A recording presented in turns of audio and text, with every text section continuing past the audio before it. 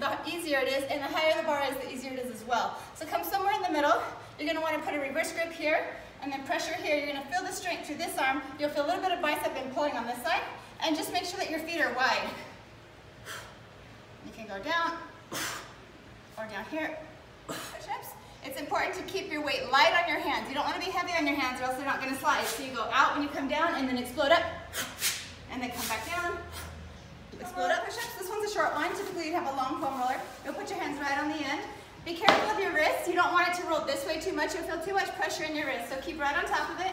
And then also keep your chest right on top with your abs tight. You're going to come down slowly. You'll feel the instability and you have to control it. All right, you can get any riser. They're medicine ball push-ups. You can use a bigger ball and a more firm ball. This one's very flat, so more instability.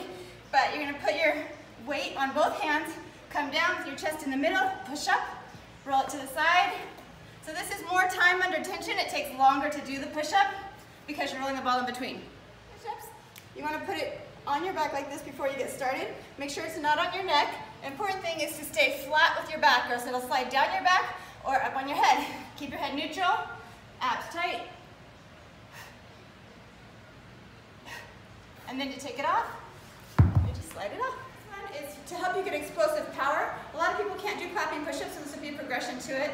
Depends on the strength of the band. This one's not very strong, but you can get stronger ones.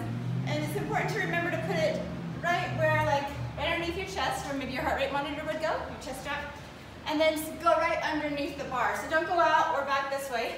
Keep your elbows tucked in a little. You're going to come down slow and then explode up.